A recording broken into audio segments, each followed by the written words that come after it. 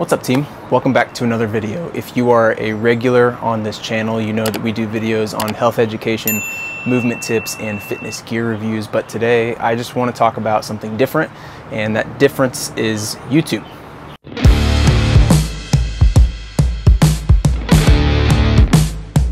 When I started this channel a little over a year ago, my initial goal was just to have a place to house the video content that I was putting together as a way to educate others in my PT practice. As the months grew on, I slowly realized I had a passion for videography and photography, and I wanted to use those skills and passions to do a lot more videos and try to grow the YouTube thing. So in January of 2021, I set out to make a full video every single week for the entire year. And my goal with that was to try to grow my channel from the measly 23 subscribers that I had to 1,000 subscribers so that I could start to monetize the channel and actually make it all worthwhile. So a little over a year later, I surpassed the 1,000 subscribers mark. My channel is doing relatively well. I'm getting a little bit of monetization with AdSense, and things are moving in the right direction. And I'm starting to honestly feel a little bit of pressure around trying to keep up with the one video a week task that I set for myself. As any decent YouTuber will tell you, when you're trying to grow your channel and get started and get things moving in the right direction, it's important that you have some consistency. For me, posting once a week at a minimum was the consistency and the discipline that I needed to get myself where I wanted to be.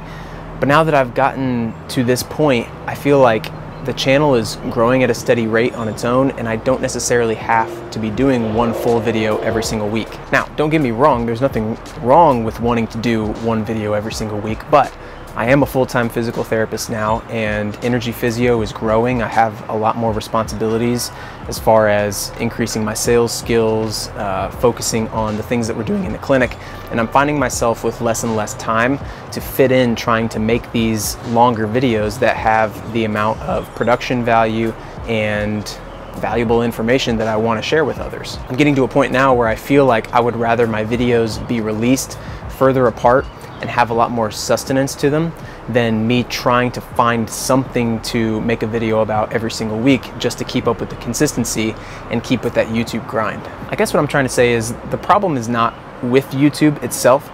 The problem with YouTube is that we place unexpected and unneeded pressure on ourselves to be grinding so much so often in order to get somewhere that we think is going to make us happier and make us more money, or this or that. The truth of the matter is, once I hit that 1,000 subscriber mark, it felt great for a little bit, and now it's just a number for me. I'm seeing it steadily climb, and I'm not focusing on it as much anymore. What I'm really figuring out is that my passion is in providing really good video content for people, and sometimes that's going to take me, somewhere between 1 to 2 weeks to be able to put everything together in a video that makes sense and gets the right amount of views and is worthy of your guys' time and attention. Lately, I've been getting very passionate about barefoot minimalistic footwear. I'm super passionate about getting your feet in a state that's going to improve your performance and make you happier and healthier in the long run. So I've been collaborating with a couple of different shoe brands to review some of their shoes so that I can share that knowledge and information with you guys. In order to make the videos that I want to make that are good and worth putting on the internet, it takes a lot more time. And I'm finding myself feeling really stressed out about trying to fit these things in a very tiny window just to hit that one video a week mark. And I guess I'm making this video to sort of let myself know that it's okay, that I don't need to be sticking to that regimen. I can make videos when the time feels right and make things that I'll be proud of when I put them on the internet. My advice to you, if you're a brand new YouTuber and you're just trying to figure everything out, is to stay consistent through a certain point.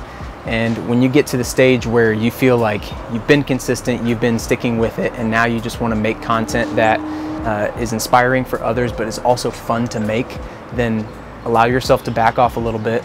The algorithm's not going to kill you, your channel's not going to go away because you didn't post every single Saturday at the same time frame. It's a lesson that I'm having to teach for myself, and hopefully this short video will help you sort of learn that lesson as well. I'm really excited about a couple of the footwear collaborations that I have coming up. I'll go ahead and preview a couple of the brands. I am going to be reviewing the... Thank you guys so much for watching today's video. If it helped you and if you liked it, please hit that like button. save it, share it with others, subscribe to the channel, and hit that bell icon for notifications if you want to see more videos like these or the other types of videos that I make on this channel as well.